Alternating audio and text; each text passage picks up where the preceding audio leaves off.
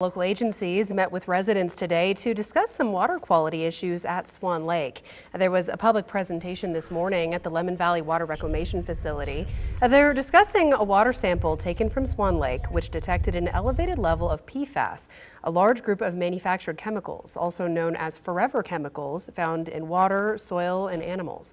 Washoe County agencies say Swan Lake is not used for drinking water, but long-term exposure could lead to some health risks. Last summer, agencies put together a PFAS action plan that gives Nevada Division of Environmental Protection a framework to evaluate the data. But some residents at the meeting today were pretty upset, having to wait for action after testing the lake.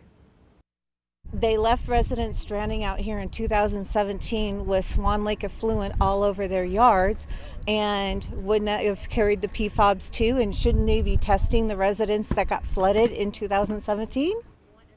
Washoe County says that trace amounts of PFAS have been found in treated effluent across the nation, including Reno-Stead Water Reclamation Facility, and are anticipated through testing to be found in trace amounts at the Lemon Valley Water Reclamation Facility as well. However, the higher level in Swan Lake indicates the PFAS came from another source.